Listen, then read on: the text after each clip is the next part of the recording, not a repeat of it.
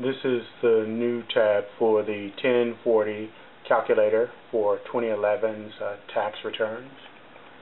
The first section of this looks identical to your 1040A form for 2011. You're going to choose your status, filing status. If you're single, press the box for single.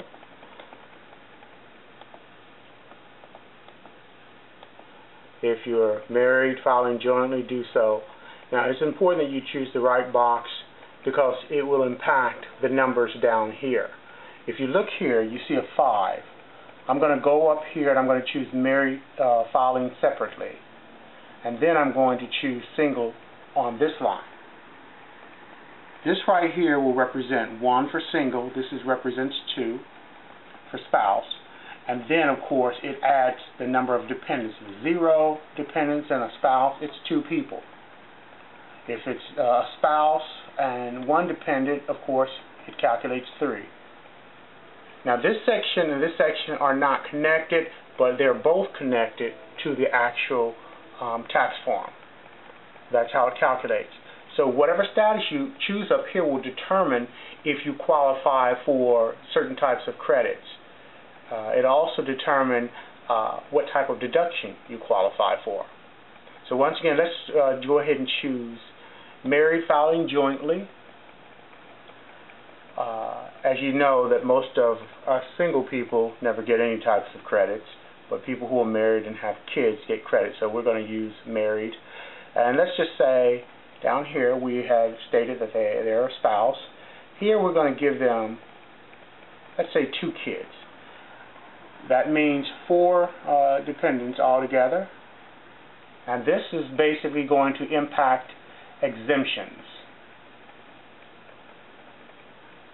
Now we're going to move down to the sheet.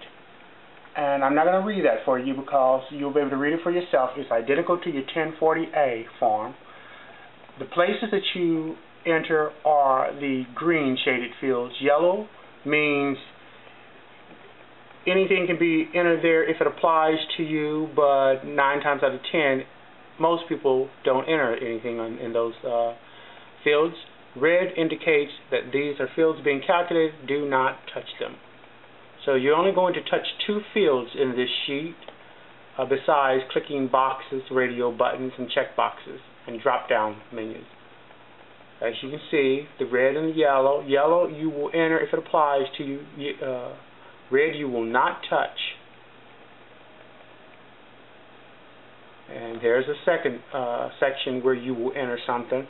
You enter how much taxes you've actually paid, if you've paid any. So let's see what we have up here. We have $16,000 for the year. Let's just assume that this is a senior citizen. And we're going to say the person probably had about $2,000 taken out of their check for taxes. Yeah, and now that we've done that for those 2 categories, we're going to go down here and we're going to, this is very important, remember we're talking about seniors now. This section right here, 23A section, it says check the box if you were born before January the 2nd, 1947, and also if you're also blind on top of that. The same applies to your spouse and if they're also blind. So watch what happens when we, right now it's at 0. Watch what happens when I check the box for, let's say that I am the person that was born January the 2nd, before January 2nd, 1947. Keep watching where the big 0 is. I've checked that. Now I'm going to also check that I'm blind. I'm going to check that my spouse was also born before January 2nd and they're blind. Now you have 4 here. Now it's very important that those boxes are checked because the deduction for these individuals are going to be different from a person who was not born before January 2nd, 1947 and that are not blind. Our standard deductions are different from those people who are seniors and blind. Okay, so now that they have those, let's go down here and see what happened. Notice here where, sorry,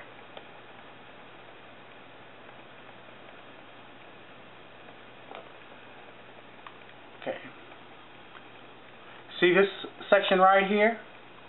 It says taxable income. Even though it's yellow, you don't have to do anything for that one. I'm going to change that to green. I'm sorry, to red, so you don't do anything there. But anyway, that calculates for you. If we go over here, that is the taxable amount on line 14B. That's for Social Security benefits for a person who actually got $16,000 for the year in Social Security benefits. Usually people don't get that much, but okay.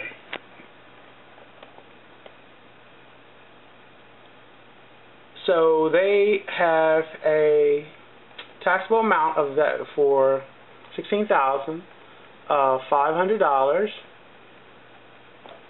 and we continue to go down. They are both over a certain age, and they're both blind, so of course they're seniors, and they're handicapped.